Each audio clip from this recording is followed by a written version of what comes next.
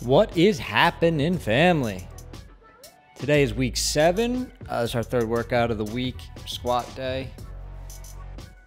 We start our conditioning with a ladder down 10, 9, 8, 7, all the way down to 1 rep. So we're doing 10 pull-ups, 10 kettlebell swings, 10 burpees, 9 pull-ups, 9 kettlebell swings, 9 burpees, all the way down to 1. Yeah, does it sound like it's a lot? Yes, it is. But it definitely warms you up. Kettlebell swings, if you don't do these are excellent for warming up your posterior chain, doing them correctly, and also warming up your glutes, your hamstrings. Burpees are a great warm-up for your, well, they're a great exercise to begin with, but they're a great warm-up as well for your quads. Same thing as like if you did jumping squats or sort of like box jumps, things like that. Those are great warm-ups. Those can be a great exercise on their own, but a great warm-up for a squat day. They get everything moving, get you breathing. Pull-ups you might not think much on squats, but pull-ups are just an excellent exercise, again, for everything else. But pull-ups themselves, you're warming up your upper back, you're warming up your shoulders, and all of those things do play a part in your squat. You may not realize it or not, but a lot of times, depending on where your hands are, depending on your shoulder mobility, dictates where that bar can sit on your back and how well your squat days go. Sometimes they don't, your legs feel good, your lower back feels good, so you think today's gonna be a good day, and for whatever reason, your shoulders are acting up and it stops you from doing what you can do that day, and you don't even realize it. You'll blame it on something else, and it's really just your whole shoulder joint and just not gripping the bar correctly. So that's basically our warm-up here.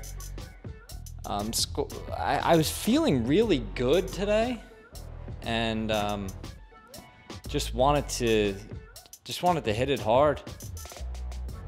Today we're working up to about 95%, so it is a really good squat day for me, so it's good to actually feel good. Just on a side note, if you don't have any sort of programming down, or you don't know what you're doing in the gym, I would advise writing it down. You don't necessarily have to get a program from somebody or do anything. There's so much free stuff out there on the internet, but write something down. Write your whole week out. You know, take a couple minutes on Sunday, write the whole week out, and it's just so much better to know exactly what's going on, exactly what you're going to do for the week. If you're not looking for percentages per se, like this programming is all about percentages. If you're just looking for exercises, then, you know, just do whatever reps or whatnot. You should know what about the weight is to do those reps. And if you're doing like a bodybuilding program or something like that, just write it down. Be one of those guys that has the notebook in the gym. It helps you progress week after week after week, and it lets you see where you were just a couple weeks ago or a couple months ago. So that was my squat warm-up. We worked up to about 300 pounds, and then our 3 giant sets, our strength portion of today, is 3 higher box jumps. That's a much higher box than I normally use. So 3 box jumps, AMRAP squats, so as many reps as possible. You're looking for a certain number for each round. This one was at least 4, and I believe I got 4 or 5. Then we're doing barbell rollouts, which I should have had 45s on the side here. I don't know why I had 25s, but I guess it seemed like a good idea at the time. And and then a 50-foot bear walk, which if you've never done those before, they don't really seem like much. Don't get me wrong, they just seem like a waste of time almost. But they warm up your shoulders, they warm up your glutes, and while everything is warm right now after your exercise, they also show you like how weak you can be in such a simple movement. like pain or soreness. It's amazing. Some of these movements in this programming, it really opens up your eyes to where your weaknesses are. And then the assistance, it was a 12-minute, as many reps as possible in 12 minutes, 5 front squats, heavy, 10 glute ham raises, which are not shown, and then 10 seated good mornings, and a rest in between of 90 seconds. So you're trying to blast through that round as quickly as possible, and then you get to rest 90 seconds and do it all over again for 12 minutes. So this is a really, really successful day for me. Feeling real good. I know Monday was pretty bad with my back blowing up and things like that, and Tuesday was a little bit the same. Did a lot of stretching, a lot of rolling work, a lot of lacrosse ball work this week, so I think that really helped for squat day. So here we are, day 4, or workout 4 for this week.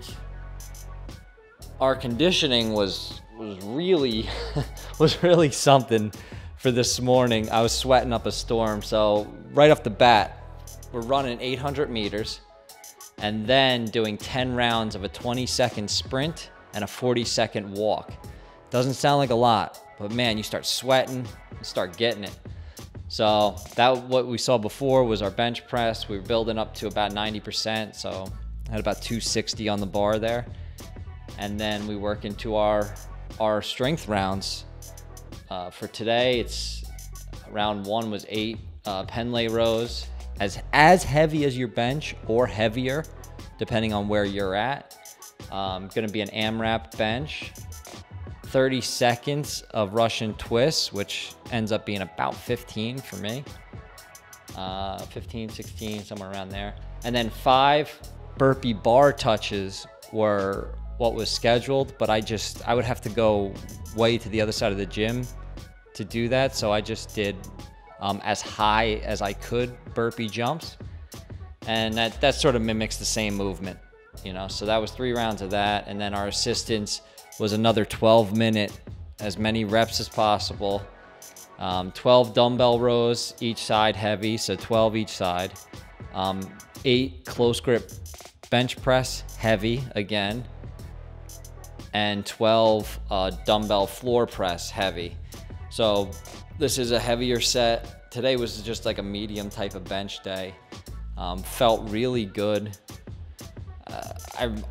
Before the program started, you know, my bench has always been very weak. 265 was the most I've ever put up, and that was a long time ago. I did make that my starting 1 rep max for this program, and I did get it, but it was sloppy.